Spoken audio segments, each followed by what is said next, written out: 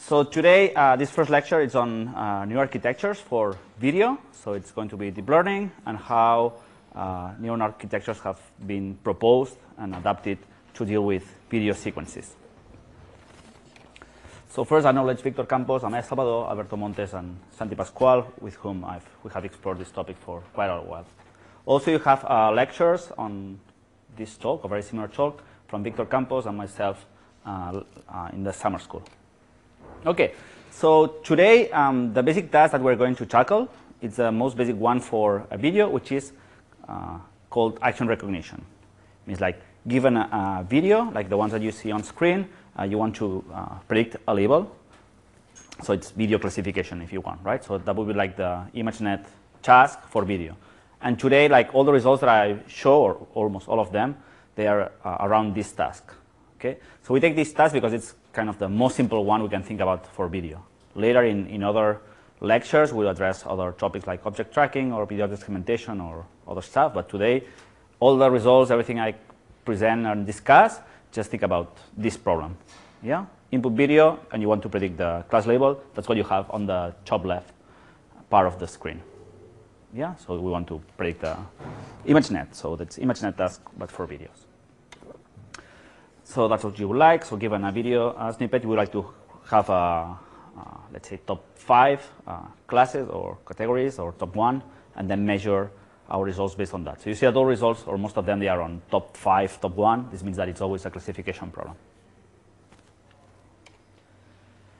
So let's think what a video is. Probably Javier already mentioned that, but today probably I think that what's very useful is think that videos are not more than just a sequence of images. We can think about that as a volume, right? So spatial coordinates, temporal coordinates. And we can also think about videos as a sequence of frames, which will later connect us to why on the previous lecture I presented RNNs.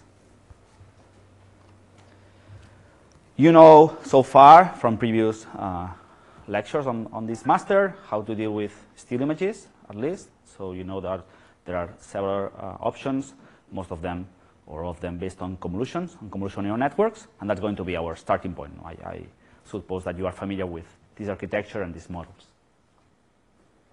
So the question that arises here is like, okay, so based on what you know on convolutional neural networks for still images, and based on the task that I suggested, like given a video snippet, so a sequence of frames, and we want to assign a label indicating which action, which activity is being depicted in that video, how would you solve the task? So now it's an open question for you, right? So how would you solve the task? And if we can start from the simplest option, I would appreciate that, but open question for you. How would you just say that next assignment for you next week, it's fake, okay? You don't have to do it, but just suppose that, but if you follow what we discussed, that's good enough. Okay, so here that's the full list. We covered the first 4 items, and the last 2 are very exotic, actually, or a bit exotic. So I will just briefly mention them, but as they have the potential to be the state of the art in the next 5 years, maybe I think it's good that you know that they exist, and maybe you want to think about them for your master thesis. So let's start with single frame models, because that's the first option that we suggested.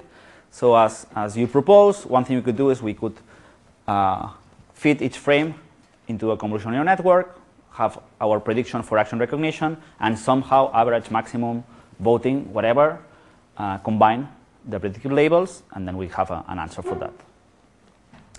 Problems of this approach is that when we do this averaging or combination, we lose total track of the order of the frames. If we do an average or we do any voting, it's lost, right? We don't know the order in which these predictions were produced.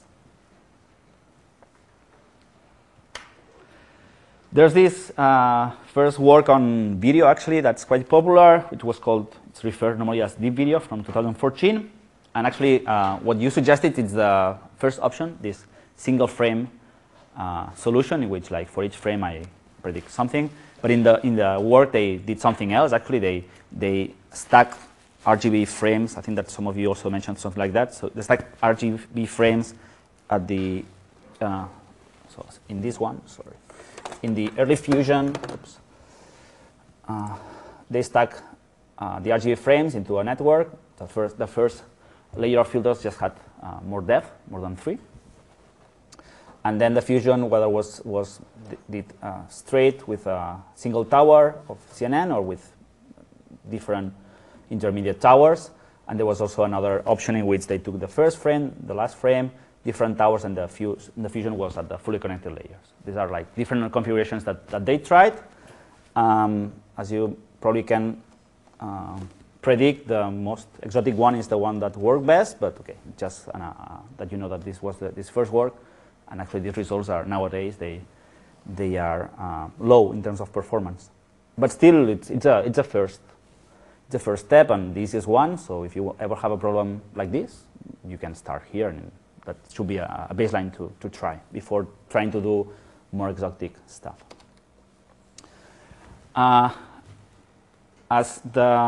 In this case, they allow to visualize the filters that were processed here. So you can see now that there are these patterns that they are similar probably to the ones you've seen for visualization on ImageNet, but now they have some motion because they also have the potential to capture motion as well.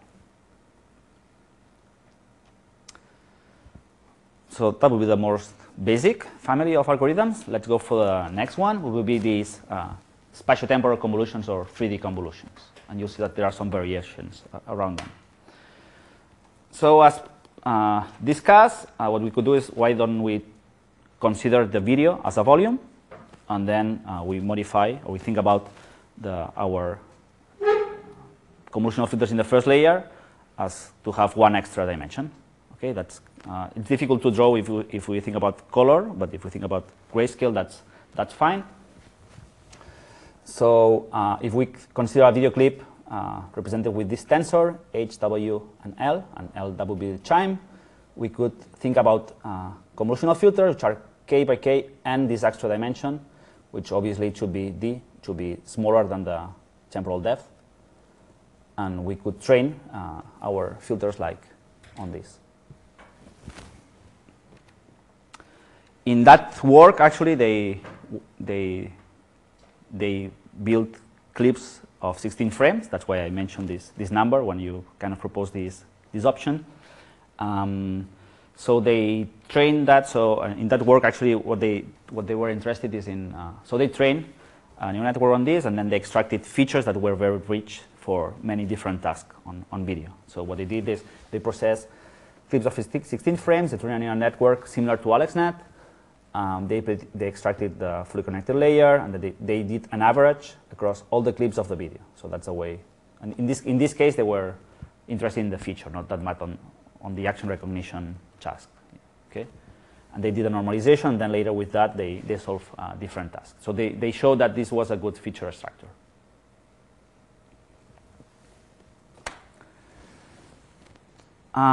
There was a work later in which I kind of said, okay, maybe, so in between, so that's 2015 and this is 2018. So in between, there were more larger data sets published. Maybe Javi mentioned about video data sets in his class, did he? I'm not sure. Okay, so there's a data set called Kinetics, which is for action recognition, which is quite large, and it was released in between.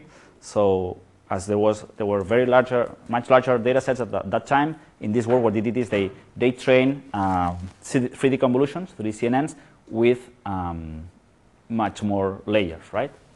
So actually, what they did in this work, they say, okay, we've seen that for still images, year after year, the depth of the convolutional neural networks has been increasing, right? So, from ImageNet, VGGs, Google Nets, ResNet, that you reach to 152 layers or so. Could this happen as well with video? And in this work, they said that yes. So you see that thanks to this kinetics data set, they managed to train a 3D network for classification. Yeah, that's the interesting part. They also introduced residual connections that I'm going to mention later. Then there's another big question here, or interesting question that kind of made a difference at some point, which is, okay, so we have all this knowledge, all these networks trained on ImageNet, on still images, that these features seem to be very transferable, so very rich for whatever reason. And now we say, okay, we would like to work with 3D convolutions because they have this potential to capture the fine-grained differences across time. But training this, it's really computationally intensive. These are many parameters, and probably you need many videos. So just from the previous slide, Kinetics has 300,000 videos. Okay, so this order of magnitude is larger than ImageNet. So ImageNet is 1.2 million, but images. So I don't know how many frames there are in each video, but there are many more, right? So using these data sets, it can be very challenging. And do you think that we could somehow use what we learn, the filters learn from ImageNet, so that we don't have to start training these 3D convolutional filters from scratch? Do you think we could do something there? Do you have any idea? So some trick that would allow us to kind of transfer the knowledge we got from ImageNet would allow us to initialize our C3D network, so that it doesn't start with random weights, but with something that maybe it's already kind of ready to process sequences of frames. Yep. Okay.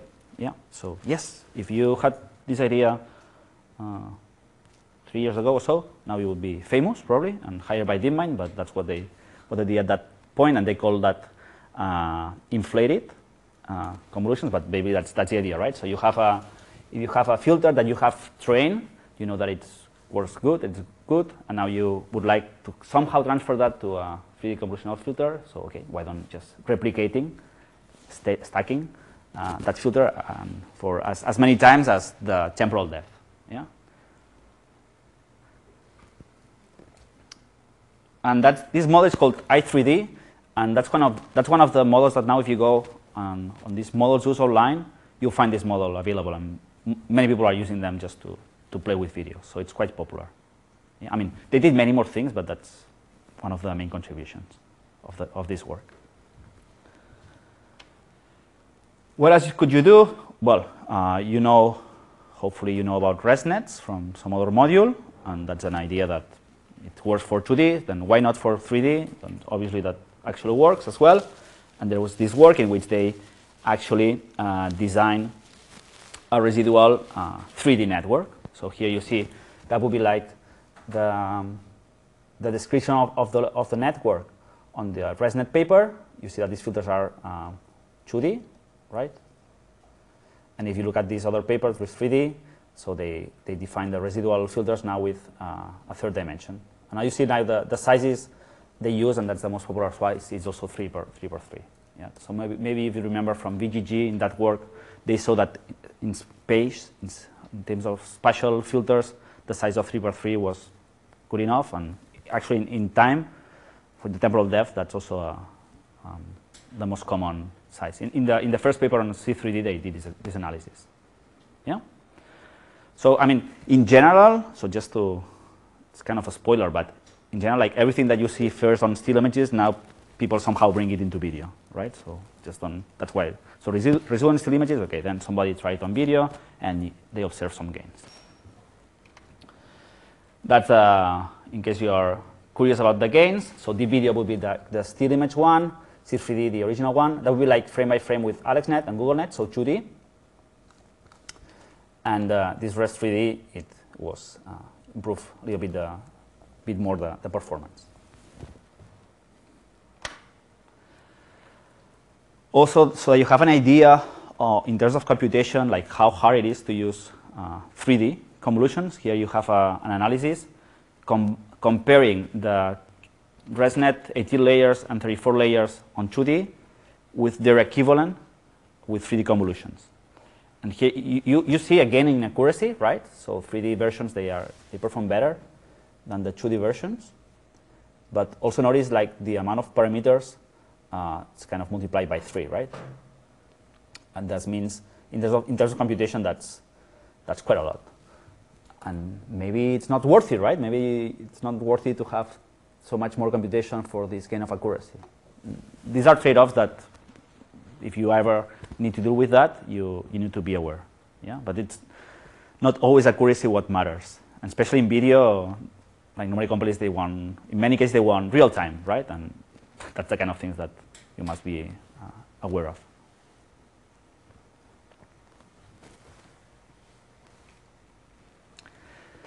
Good. More variations around the idea of 3D convolutions are what's called mixed convolutions, which is such a simple concept of combining on some layers you use 3D convolutions, and in some other layers you switch to 2D convolutions. Yeah. So they did this work. Basically, the idea here was try to reduce parameters in the total size of the network without trying not to lose much accuracy. Yeah, that's what they're trying to do. And they tried both options, like first 3D, then 2D, and well, first 2D and then 3D, both options. Now you'll see the results. So compared to what would be like the classical residual 2D, residual 3D, 3 times parameters, if we have, so MC is first 3D and then 2D, this MC, okay. The reverse one has an R, sorry. So best performance is over here. So it would be like MC, so first 3D and then 2D in terms of performance. And that's the amount of parameters that you obtain. So just notice that you have this amount of parameters, and you compare it with the 3D, right? Performance is, if you compare this one and this one, that's better, and the amount of parameters is much smaller, which is pretty cool, right? Also, if you try putting the 3D convolutions that deeper, which normally like you have like more depth channels, that also like increase a lot the amount of parameters, and they didn't observe so much gain of performance. So actually, like if you ever wonder what's better, it's better to first put the 3D convolutions first and then the 2D. Yeah, and you can have like better performance with less parameters, which is always what we want. Yeah. More variations on the idea. Why considering the same way the spatial and the temporal dimensions? Maybe they have something similar. Why not, let's say, first learning convolutions in time and then convolutions in space? And that's what they explore in this work, which is also one of the most popular ones nowadays. So why not transforming our 3D convolutions? In this case, okay, they changed the name of the letters, but it would be the time and the 2 spatial dimensions. Why not first having the 2D convolutions? So first you learn that, you have, let's say, one layer on this, and then at the output of these features, you run the one by one by T, by depth convolutions. Yeah.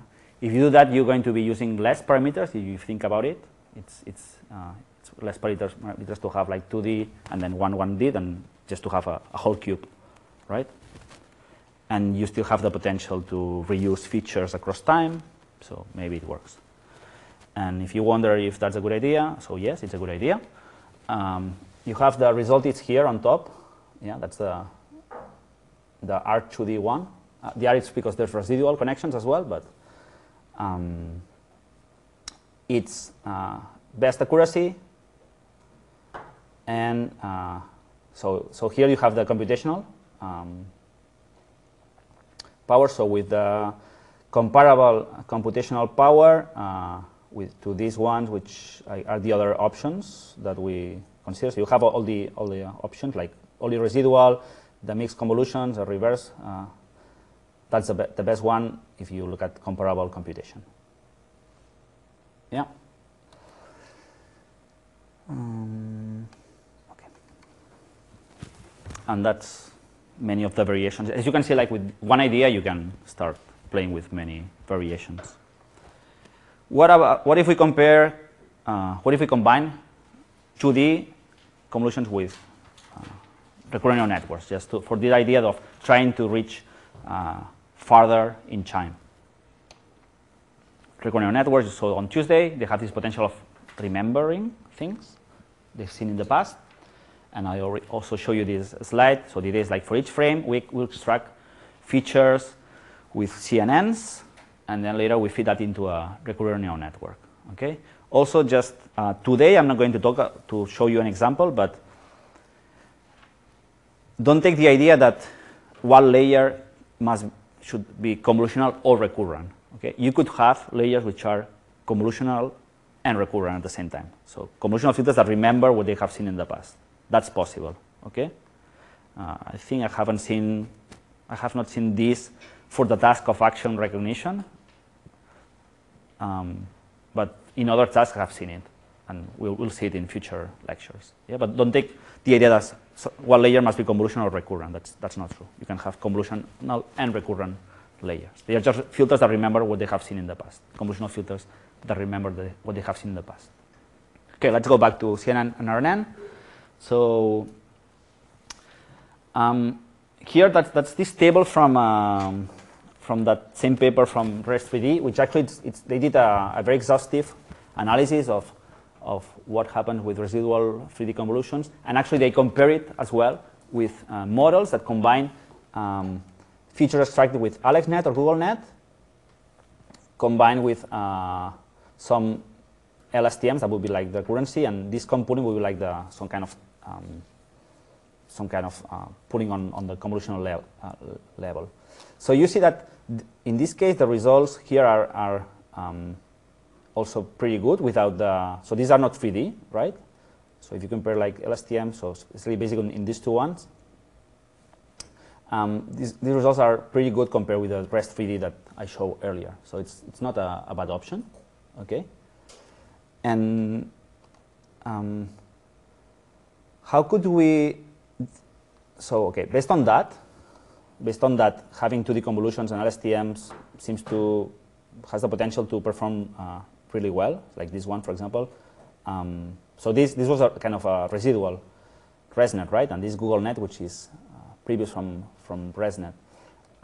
Do you think that there could be a way to combine the benefits from 3D convolutions with the benefits from recurrent neural networks? So having this capability of capturing like these short-term changes combined with the potential of RNNs of capturing longer-term changes, how could we do that?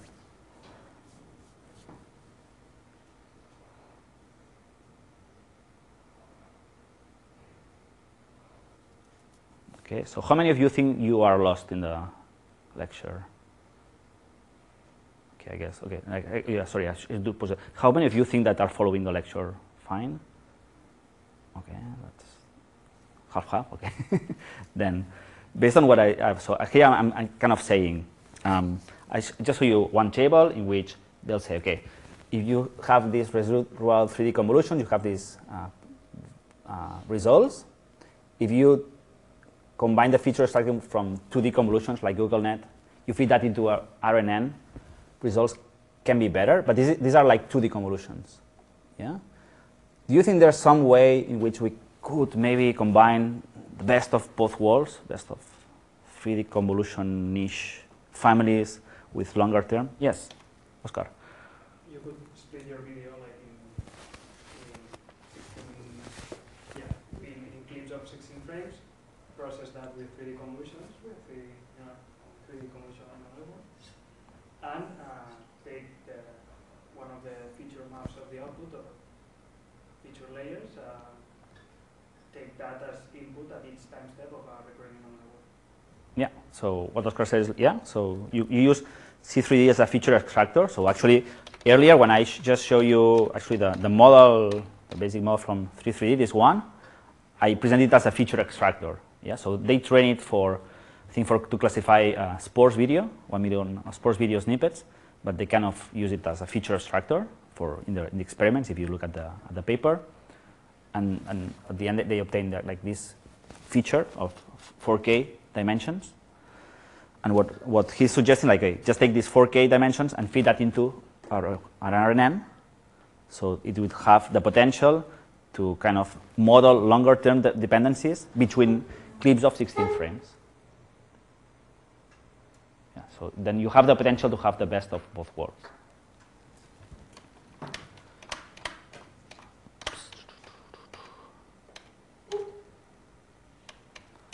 Okay, so actually that's what we tried here at UPC some years ago, and it worked, well, it worked fine. I think it was like a kind of smallish work, but actually we got an award in a NeurIPS workshop, actually, because I think it was a moment in which we really combined the two methods, right? So we have our video clips, 16 frames clips, we extract our 3D features, and we feed that into an RNN, right? And that was a work mainly from Alberto Montes that was awarded in this workshop on NeurIPS. There's also another work we had here at UPC in which we try to make more efficient this architecture of CNN and RNN.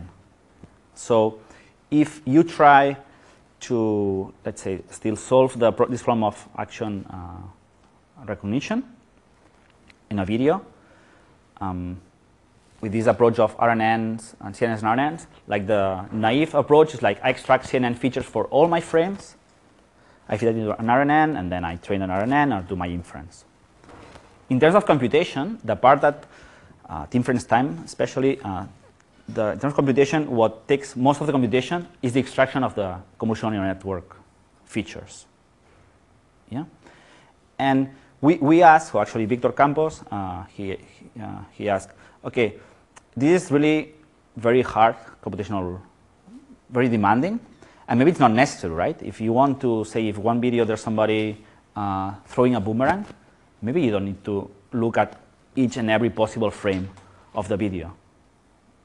Okay, maybe it would be nice if the network learned when to look at the video. Maybe it doesn't need to process all the frames.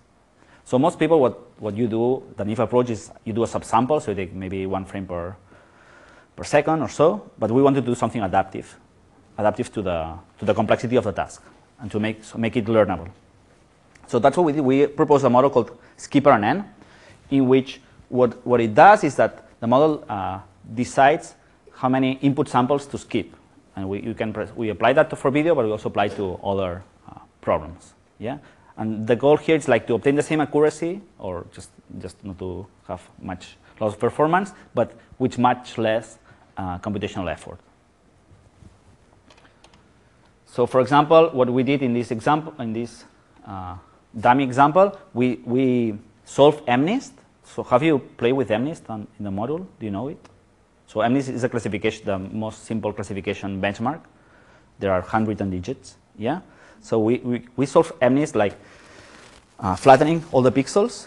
Yeah, and then processing each pixel with an RNN. So it's a super bad idea if you want to solve MNIST, okay? But it's very good if you want to show how this works. But it's possible. You can do that. You can flatten your MNIST and feed that in an RNN and ask the RNN to predict what digit it was after seeing all the pixels, even if they are flattened. It's possible to be done, okay? So we did that, and then what you see here in this figure is how our model learned to skip pixels, looking at pixels on MNIST. So in blue, you see the pixels that the model did not look to classify the MNIST, and you see it across different training epochs. So the more it's trained, the better the model learns how to skip samples. So if you see at the very end, when you reach around 95% of accuracy, mostly the pixels on top, the model learned that there's nothing interesting on top of MNIST, because normally the handwritten digits are kind of centered, right? So it learned how to skip that, and then depending on the image, it adapts to the image to decide how many pixels it should skip. Yeah. So this concept then we also apply to video, and you see like for action recognition, red frames means that the model decided to skip that frame, and it only observes the ones that you see in green, which are just a few of them, to solve the task of action recognition. Yeah. So finally, combining RGB with optical flow. How can you do that? You propose to stack, and I said that I think that not many people does it, but that it's a bug. So first thing, optical flow. I don't know if you saw this, but that's what optical flow looks like. So these algorithms that predict like this displacement of the pixels. And there are many handcrafted algorithms that do that. And you have here a list of them, and that's going to be useful later for your project because you're going to need to process this. Okay. Actually, there are neural networks that compute optical flow, but basically they are neural networks that were trained with optical flow computed with one of these algorithms, which is something you can do. But that doesn't mean that the neural network is actually computing the optical flow. Okay? It means that as it's a regressor, if you want, they are very good regressors. They can predict very good optical flows, but they are not really computing displacement between pixels. Yeah? So if you see neural networks that predict optical flow, it means that they are not actually computing the displacement of the pixels. They are predicting the flow based on the training data. And they do it very well. Then, assuming that you have the optical flow coming from wherever, from a handcrafted algorithm or from a deep neural network, classic option is you have two streams, it's called, right? So in one stream, you feed your RGB data, spatial stream. In another stream, you take the neighboring frames, you complete the optical flow on these neighboring frames, and you feed that as an input of a different and independent stream. Yeah? In the first proposal, what they did is they were classifying the action for the spatial stream, for the temporal stream, and then they just fused the class scores. That was the first approach, the first time that this approach was adopted. Some years afterward, another similar approach, they did the fusion not at the class predictions, but at features predictions. So at some point, they combined the feature maps before predicting the class, and that improved the results. Later, some years later, there were residual networks were introduced, and actually, like these intermediate features, you see these red arrows here, they were also transferred from the motion into the appearance stream, which I guess not exactly what Oscar was suggesting, but it's kind of similar. Okay, they were just fitting the features there, but it's not really computing optical flow on the features. It's kind of early-ish fusions of features. Then that word that I mentioned earlier on inflated convolutions, I3D. It's one of the state-of-the-art, but actually it does these inflated convolutions to start training, but also it feeds, it's a two-stream network where you have optical flow and 3D convolution. So it's pretty heavy in terms of computation. It works very well, but it's heavy on computation. And I have here all the list of the most popular architectures, so you can compare. That's taken from this paper. You can combine everything. You can have the RGB with the optical flow and RNNs. I mean, you can do everything all together, right? Nothing prevents you from just keep stacking things, and this has been done as well. If you wonder if can we just skip the two streams for optical flow? Yes, that's this recent paper, but they did something a bit more complicated actually. So this is called one stream RGB and optical flow. So they two-in-one networks it's called, but they actually fed the optical flow at intermediate layers of this main network, let's say, and they combine like some features extracted from optical flow. Yeah, but again, it's like different ways to combine RGB with optical flow. This can get very complex or more simpler, but in general, you get extra performance, but at the cost of extra computation. So computing extra optical flow, it can be costly. Here you see in this work how the features before the optical flow modulation were modified. Okay, I think we're almost out of time, but if you compare what would it be like if you compare the two stream with the two-in-one stream, like doing this fusion optical flow, they observe gain in this task called action detection. Action detection means like, it's not action recognition, it means like there's this action that starts here and ends here, okay? But action classification actually didn't work better. So there's this option, but it's not clear like how better it is. But also the number of parameters, it's much lower because now we only have one stream. You don't have two streams. So that's also something to be taken into account. Yeah, there are trade-offs everywhere, just that you know. Then, just to finish super quickly, the two exotic names, or that might be state-of-the-art in the next 5 years. First of one, this one from Facebook, that's called dual slow and fast frame rates. So basically, what it means is we are trying to capture these longer dependencies and shorter ones with two different networks. One of them that works at very low frame rate, like in the paper 2 frames per second. But this network has quite a high capacity. It means it has like many parameters. But on the other hand, they have another network that it runs at 16 frames per second. So it's very high frame rate. But as there are like so many frames, here the model has much lower capacity. They reduce a lot the amount of filters and layers and everything. Yeah? And by combining both, that's the state of the art nowadays. Right? If you just, that's a final table that I think that's more or less state of the art. That's what you, that's where you get the best results. And it's quite, if you look at the numbers, so it's almost like at the 80.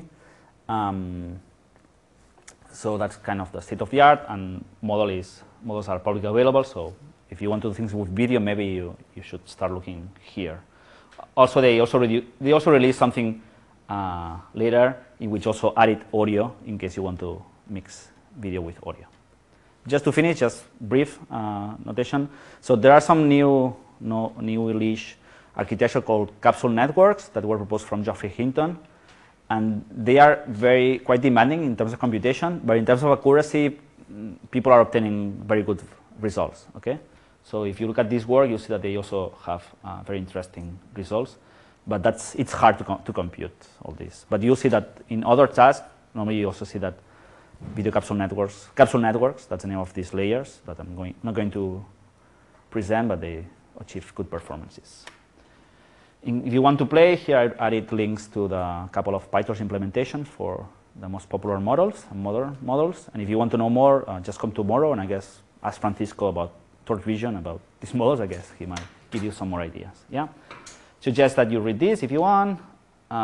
These are like slides that actually from lectures that we will see in the future, so I guess you don't have to worry much on this. But if you are very anxious about future lectures, you can start looking at them.